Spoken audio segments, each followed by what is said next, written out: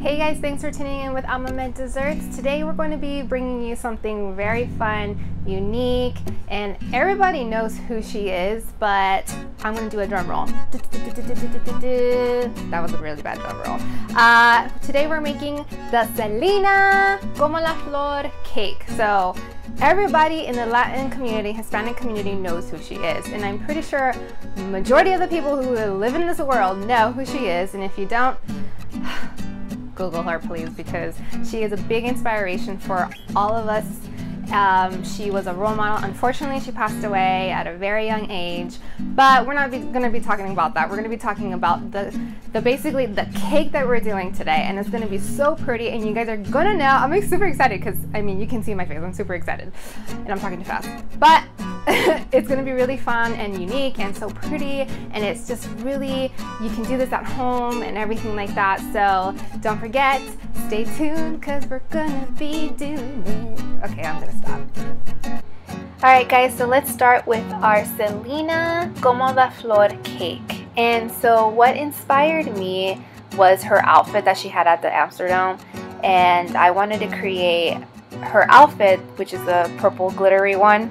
And I also wanted to do a purple cake, but since this is vegan, sometimes the colors doesn't come out as great, especially when it's powder, to color it like a natural base. So I used a blueberry powder that I got on Amazon, and it worked really well. It tastes like blueberry cake, but as I said before, the color is just not as vibrant because it is more of a natural base color dye. So that is why you can see you don't see the color like the purple or the blue. So it's more of a like just a brown kind of thing. But trust me, it's really good. Anyway, so as I said in other videos, if you have no idea how to cut or tort or crumb coat any of the cakes that you see here, I will link a description on the box below. I will link the video where you know, or how you can learn how to do all of that, and that way this is more of a cake art form. So of course I'm going to fast forward a lot of the videos here, but like I said, if you want to learn, I will have that link below, and you can go ahead and click on it before you even begin with this cake art.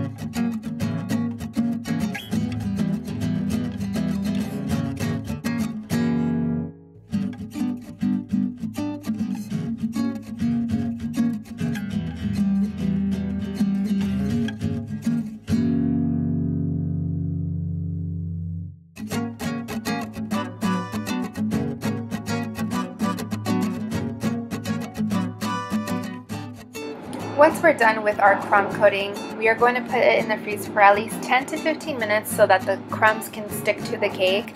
And when you are adding your second layer, you would not have any of those crumbs on your second layer. And that's something that you do not want to have because it's a pain in the butt if you have those on your second layer of buttercream. So of course, this is your second layer, and we are going to cover it up as much as possible. It doesn't have to be completely perfect, but as long as that you can't see through the cake to basically to your crumb coat, it's good. But don't worry, because it is going to be covered in glitter, so it doesn't really matter too much of how little or how much you add to your crumb coat. I hope that makes sense.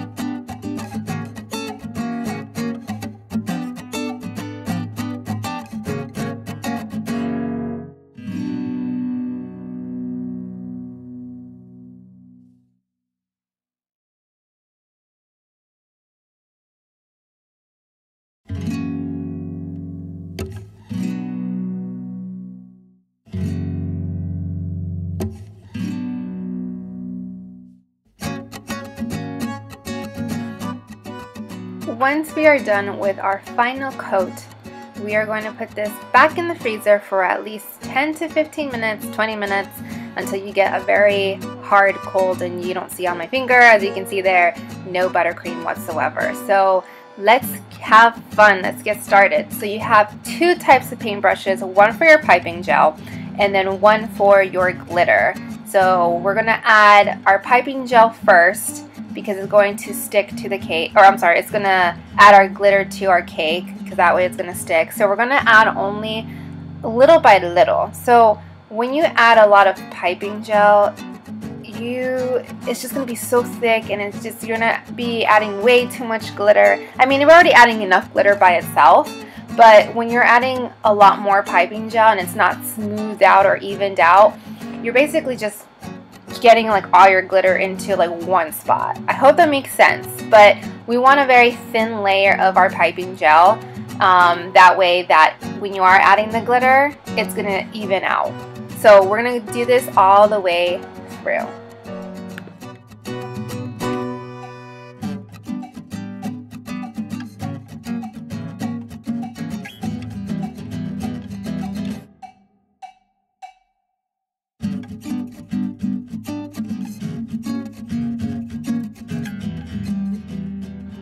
Okay, since we already applied our piping gel, let's have fun with our awesome glitter. I love glitter. So we're going to start from the bottom all the way to the top. So you're going to grab a little bit and you're going to smooth it all up. So you're going to brush it up from the bottom to the top. So obviously you can see here, it didn't go all the way onto the cake. But when you're doing glitter cakes, you're going to be taking a lot of glitter in. But yeah, you're going to save a lot as well. I hope that makes sense. But when I'm doing something like this, I have a piece of parchment paper or wax paper, and I put it in a in-depth pan, so it does capture all the glitter that is coming off from the cake. And so whatever glitter I have left over by the end of my finished product, I just put it back into the bottle until I have another project that involves with the glitter. So from here, I am going to cover the entire cake in glitter. And the thing about it is non-toxic, but as cake designers, we don't recommend having you guys eat this. Even though that it is non-toxic, it's still, you can't really absorb or digest glitter. So we always recommend our customers and clients that if you guys want this, just take off the glitter and then just inside just eat the cake basically. So it's more of a design aspect of it instead of just eating it in a way. But this is up to you, of course. But I always suggest don't eat glitter. So I always say that. But yeah, so basically what you can see here is that we have covered it up in entire glitter, and you can see like spots that are missing of it. So don't worry about it. It's because it's the way that the piping gel is absorbing it. But you can always go back and just do like final touches to it, add more glitter to it, etc., etc. And if not, you guys can just leave it as is. So that's totally up to you. But once you guys have done that, you're gonna get a very nice, clean cake board to make it look very nice, and you're just gonna set it. And that's basically what our cakes are all about, is just to have a very nice presentation. So this is where we stand. So of course you look for the spots that are missing, and you're gonna fill it in with the glitter.